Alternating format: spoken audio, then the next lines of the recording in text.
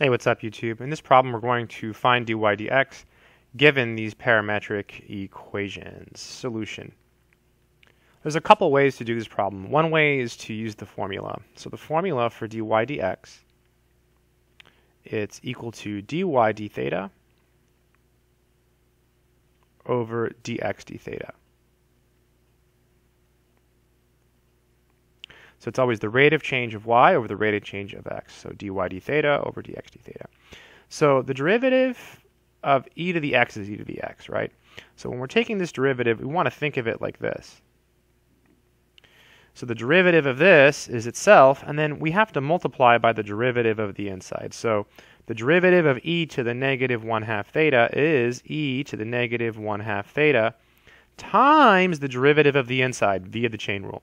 So the derivative of negative 1/2 theta is just negative 1/2 because the derivative of theta is 1 over dx d theta. So in this case, the 2 hangs out, and then the derivative of 2 e to the theta is just 2 e to the theta. The 2 hangs out because the derivative of e to the theta is e to the theta.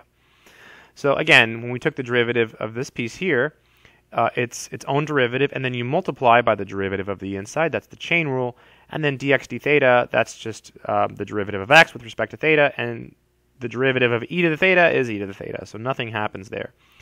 This negative 1/2, you can pull it up front, and it's actually going to make it a negative 1/4. So this and this, you have this, right?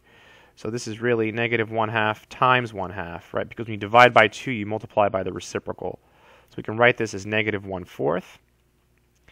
And you can simplify these e's, right? So what you do is you subtract the exponents, right? You would get e to the negative 1/2 theta minus theta, right? So we're subtracting negative 1/2 theta minus theta. So what you do is you think of it as 2 over 2 theta. So this is negative 3 theta over 2. Right, same thing, right? So negative 1 minus 2 is negative 3. So this will be e to the negative 3 theta over 2. Kind of sneaky, innocent-looking problem, but if you do want to simplify, again, you have to subtract these exponents. So negative 1/2 minus 1 is negative 3/2.